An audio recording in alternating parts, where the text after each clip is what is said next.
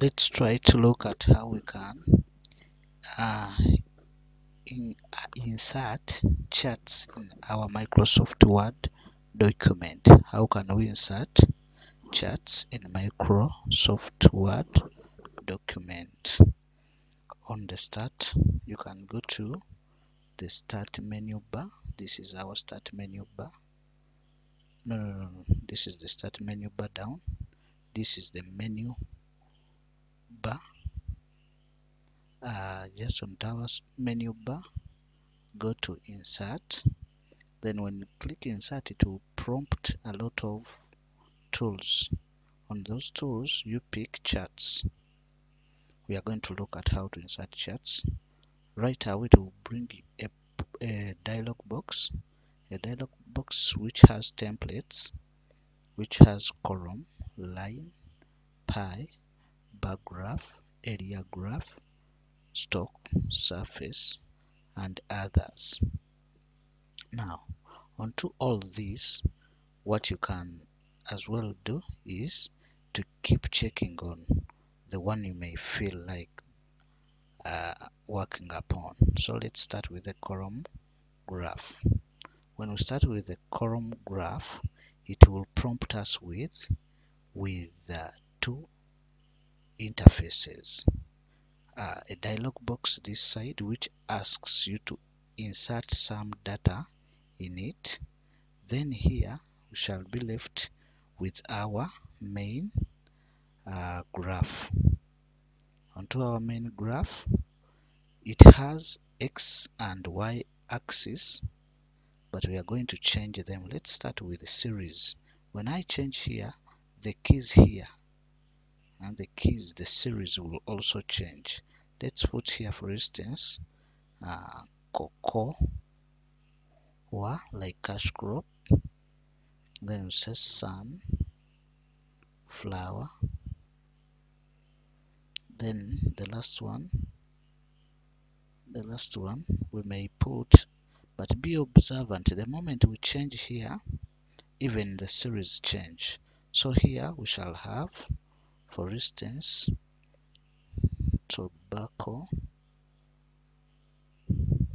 Then here we may say okay, enter, press enter. So still we have changed series, but we still need the categories, the headers here to be also change. Let's say here we put Malawi, then Denmark. Here I can put Canada, then Zambia. So the moment I click enter here, Zambia will come here. So if I say okay, the item, or for the columns of Zambia, items will also change. Now let's try to feed in some information. For instance, Malawi. Let's say cocoa Malawi, and let's put let's say 20, whether 20 tons or what. Then let's say Denmark. You see Malawi right here has changed to 20. Let's say Denmark 5. Let's say 5 to Denmark and say enter. The change has been observed here, or still we can change Denmark to 15 so that we can observe it very well. And say enter on another line, things will change, will continue changing. So we can as well go to Canada. No, Zambia can put like 10, and we go to Canada you can put like still 15 and say enter. So the moment you keep adding your information, it keeps changing. Let's look at sunflower for Zambia, and you can put 20. Then we say enter. The changes keep coming. the more you keep doing your work.